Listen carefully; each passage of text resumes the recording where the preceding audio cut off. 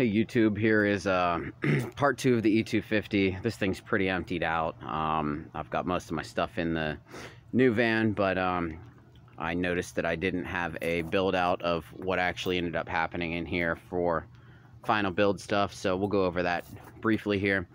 Did a lot of mounting and stuff on here. I actually was not done with all of the build out here. There was going to be extra things on here, but I ended up shifting vans. We're still going to be using this one, and it will, I'm sure, get built out further.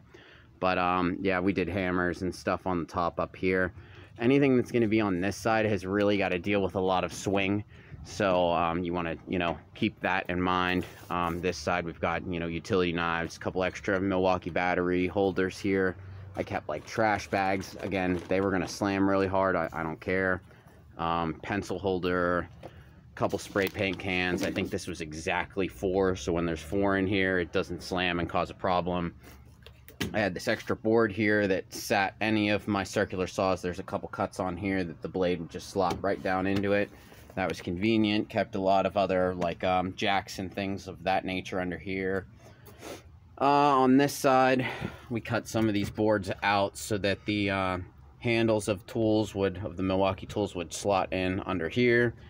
Miscellaneous storage up here, more batteries. I kept a lot of my PVC glues and stuff up here. You can kind of see the shadows of where some things were. The sun damaged the wood, and where it didn't, you can see I had carpenter square. We had one of those Japanese pull saws.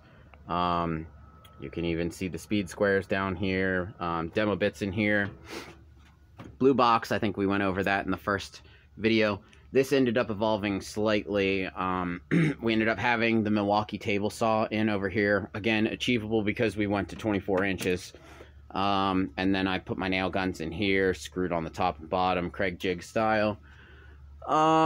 Furthermore, this side we ended up making a couple boxes. This is where my laser sat.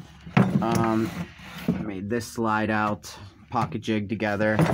And then this one I think I made, if I remember correctly, we might have pocket jigged some of it. I know I slotted the bottom of this, and this is a 1/4 inch piece of plywood. We also do some fanciness because of a block we put back in there, so we just got a little more space. This was fasteners and stuff. A shelf that I never really figured out. This had a lot of my drywall quick stuff on here, and then in the bottom here again, just a lot of like screws, nails, big boxes, stuff like that. Miscellaneous. I did put another piece of plywood on the wall there. Same thing. I did the plus nuts to get these fastened, and then built off of that. This was all going to be built out. Again, got to the new van before I got there, but we had caulking all up in here. If you have all the caulk tubes in here, it doesn't go anywhere, and as long as you're not making hard left or right turns, it doesn't either. This one was spray paint cans, I think, as well as some other things. Right on here, this was where the ladder is, and I did end up deciding to keep my folding ladder in here, and it slid right in this box. It was so convenient. It slid very easily. And then my Bosch miter saw sat on the top of this platform and just came right out the door. It was the easiest way to do it. My welder sat back here in this bay, and then all these bays were just buckets and stuff like that. I had sanders up here, welding supplies, stuff like that. Air compressor was down here. So that's pretty much how the build out turned out, guys. If you have any questions about it, let me know. It's pretty self-explanatory though. So yeah, I hope it helps. I hope it gives you guys some ideas on how to do some things that you are currently working on.